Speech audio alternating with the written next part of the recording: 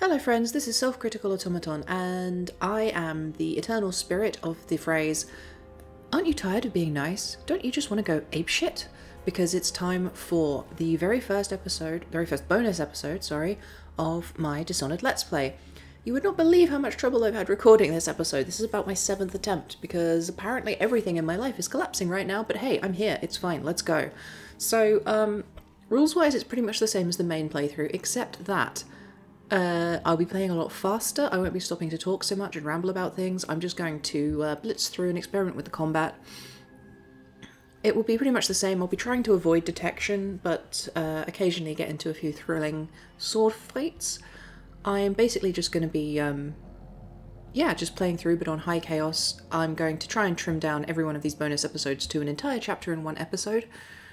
I was originally actually going to include the intro, but there's not really any meaningfully chaotic decisions you can make. About the only dipshit thing you can do in the intro section of the game is refuse to play hide and seek with Emily. And, you know, not indulging the whims of a child is terrible, but not exactly the same thing as murdering 16 people.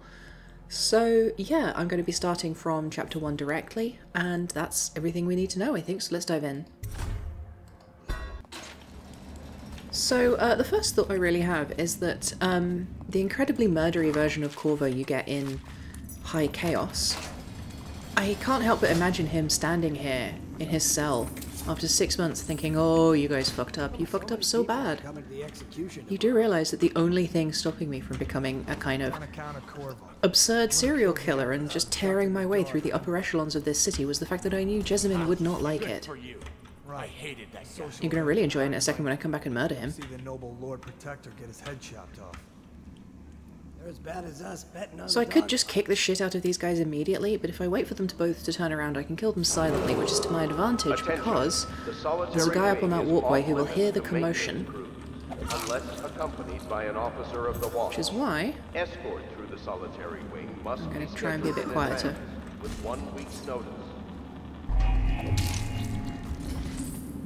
And the reason why I don't want to alert the guy on the walkway, you will see in just a moment. There's a very interesting mechanic that a lot of people don't know about. I actually didn't know that you could do this until several years after I'd played the game. And you know, this is one of my favourite games. I played this game exhaustively when it came out, and I've gone back to it every couple years ever since.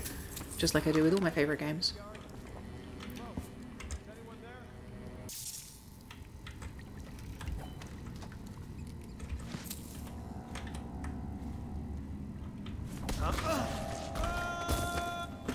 Yep, you can kick people off ledges. That's the only way you can knock people off ledges in this game, really. The sequel adds a couple methods where you can shove people or knock them around, but yeah, if you skid into someone, the skid ability is something I knew about, and they are standing on a ledge, they get knocked over. If you skid into them generally, it just knocks them back a little bit, which, much like any thrown object being thrown at someone, will stun them momentarily, which lets you get a insta-kill stab animation in. What was that? 2 arms! Bye. The other fun thing about that particular aspect of the game is that they actually die once they reach a certain point of falling over the edge.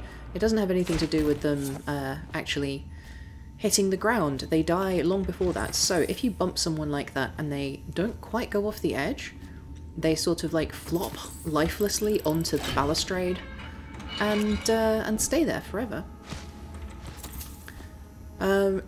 Like we saw, if you fail to completely knock them over the edge and they bounce back into where you are, they will get back up again and fight you. But and if you knock them all the way off, they fall down and scream, which is very loud and noisy.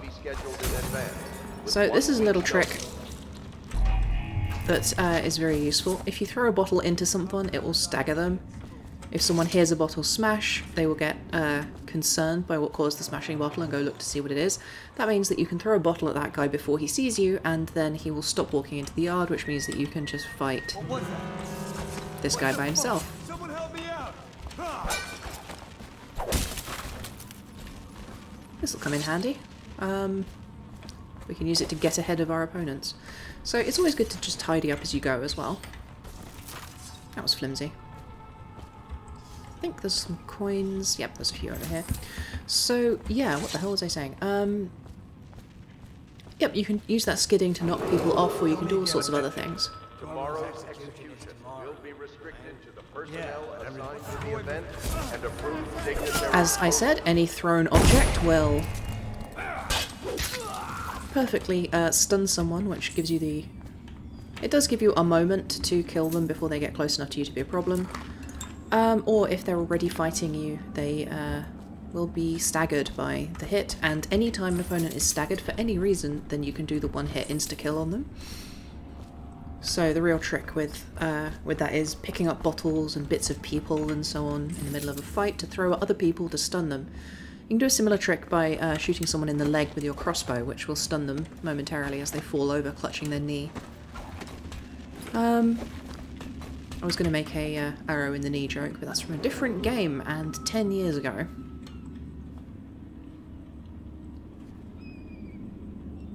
Is he just going to stand there? I think he is. Oh, no, there we go. Okay. So I have a fun idea for what to do with these guys. Because part of the joy of playing High Chaos, or, you know, playing violently in any game like this, is bullying the NPCs and coming up with elaborate ways to wipe them out and so on. I think this is a natural impulse in players of games, or even in people generally. It's fun to bully things. It hurts to bully people in real life because you're hurting real people, but NPCs aren't real people. This is why people, you know, they torture their Sims in The Sims, or they play Skyrim and then they, you know, they save their game, kill everybody in the village, and then load their game back up again. It's, you know, just that same basic impulse. So it's fun to mess with the NPCs or to elaborate awkward ways to kill them. This is the only bomb in the game, so... And that's 2 more deaths. It's normally sensible to just dive straight into the water, but we're Murder Corvo, and Murder Corvo likes to murder people for no reason. The gun and the crossbow are actually interestingly different. They kind of do completely different things. The gun does a ton of damage, but it's very loud and not very accurate, whereas the crossbow is a lot more accurate, does a lot less damage, and is silent. So the crossbow is actually more useful in combat if you don't want to draw attention from another group somewhere else. This is one of our first High Chaos differences. I guess if you'll kill the Empress, you don't care about a few guards. Shut up.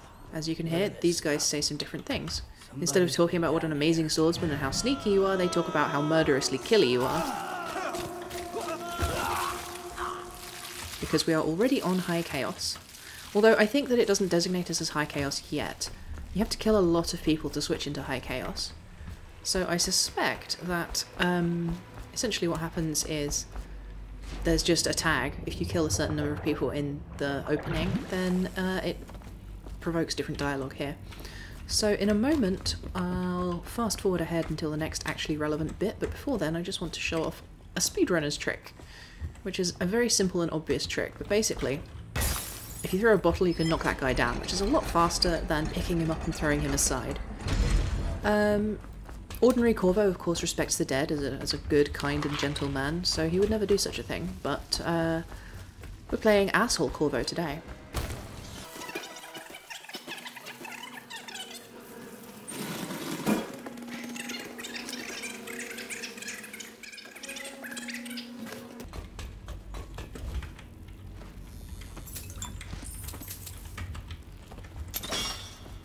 Cannon Corvo disarms the traps. Asshole Corvo leaves the tripwires just in case someone will trip over it. He'd leave the ordinary traps too, but he wants to steal the bolts in them.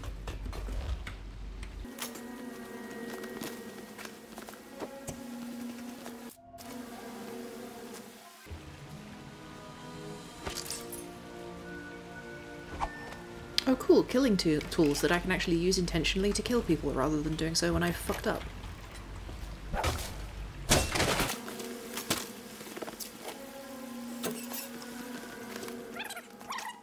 The squad is around. Oh, I hear the sound of overconfident victims. Knock something over if you can. Bastard.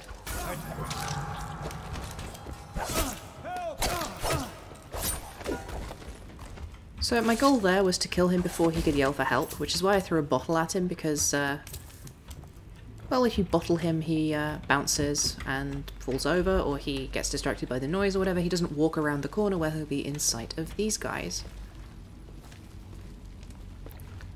Now, my ideal with one of these guys is to choke them out and have them flop bonelessly into the water, immediately drowning. But, aha. Will this work?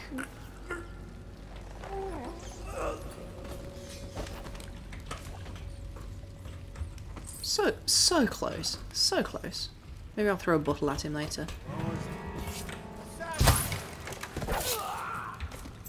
So, I thought there was another guy around here, but apparently there isn't. I'm not sure if there's variable spawns and different numbers of them depending on different things, or if there's some other aspect that I don't know about. I think that... because I definitely killed both of those guys and then fought 3 guys here when I played through this the last time. It's a mystery.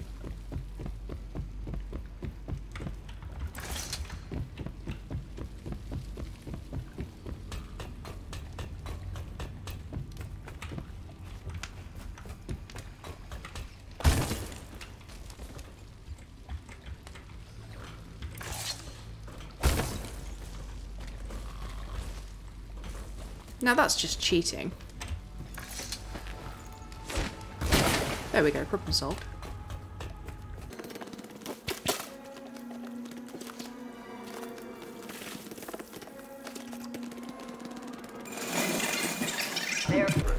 And the disappearance of Lady Emma, heir to the... Disrespect your surroundings.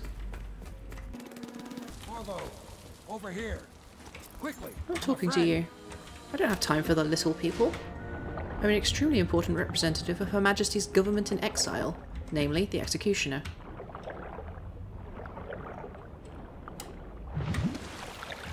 Okay, actually, what did you want? I'm Samuel, and I work for some good people who want very much to meet you. Well, they said you'd come out here. I can still hardly believe it. I'll take you to meet them. Just down the river from here.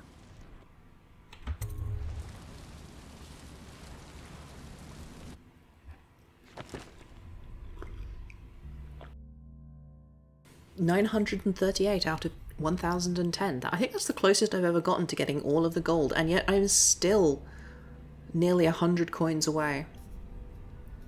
Where did I miss them? Oh look, see, 16 hostiles killed, so it doesn't definitely... I've seen that be 17, so it definitely spawns in a guy sometimes. I wonder what the difference is for that. Maybe if it's someone cries for someone... if it's someone cries for help. Anyway, as you can see, we are already at high chaos, which is what we want to maintain throughout the entire game. Which shouldn't be difficult at this point.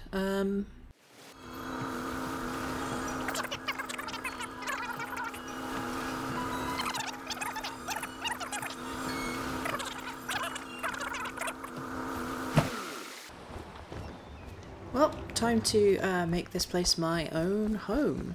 Like, just absolutely make myself at home. Because you know what I love to do whenever I arrive at a new location? I like to go talk to the people in charge and then steal everything that's not nailed down. We can continue this later, Lord Pendleton. I do not care. Yes. Piero's as much an artist as a technician. He's going to be crafting the gear you'll need. Go talk to him and then get some sleep. Out of my way. Out of my way, peasants. I should hasten to point out that, like, my opinions while playing as crafting your weapons and gear.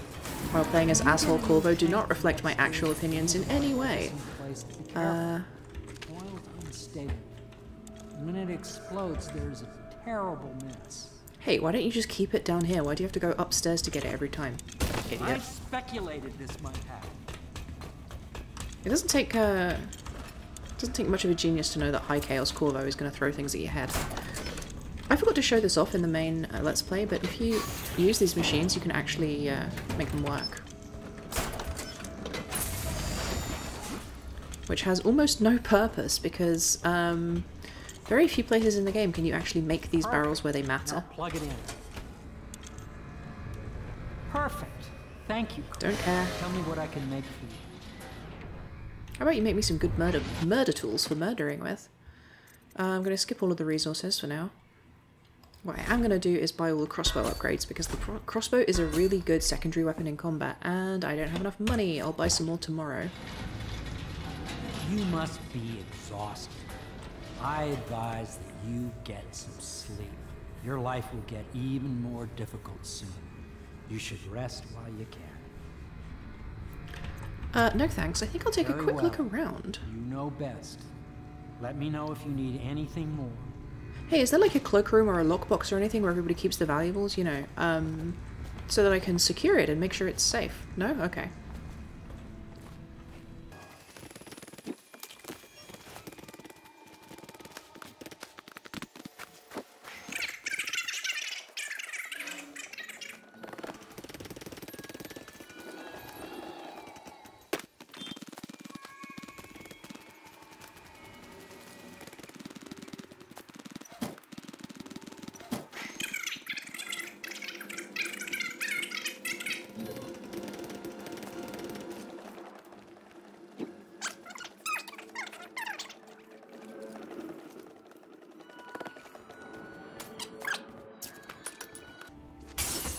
What was that? What is this? Someone help!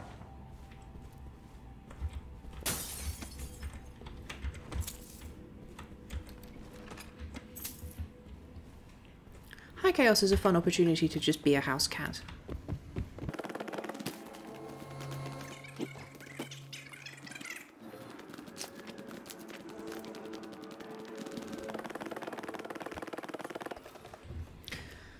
Oh boy, a full day of theft sure does leave me tired. Time to sleep the dreamless sleep of the completely unconcerned with morality.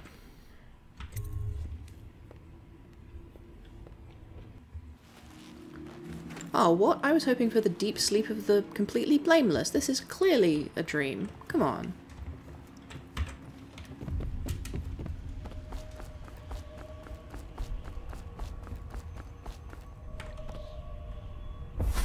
I don't care.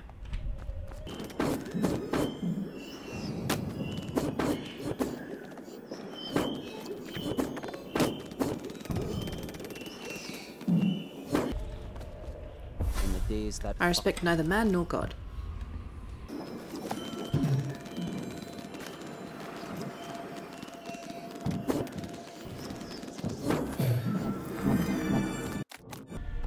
How Oh, I'm keeping that. use You what can't I have it. Given you false. A reminder to all citizens. Inspect your neighbor's faces closely. If there is any sign of blood on the eyelids or cheeks, you must notify one of Regardless of Campbell is holding a Don't former care, you're not the boss overseer of me. I do all the work around here anyway. He's one of us. And if you manage to fight, Corvo. Hello. I'm Callista. I know what you want. Let's just leave it at we'll see, okay? We'll see. We'll see how it goes.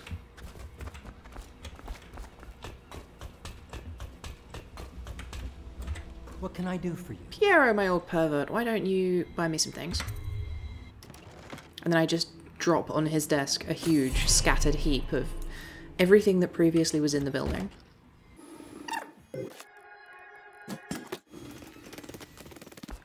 Oh boy, I can't wait to go do some killing. So I'll see you a chapter of the main Let's Play from now. I'll catch you later. Bye! When you want to set out, just give the word. Oh, all in good time.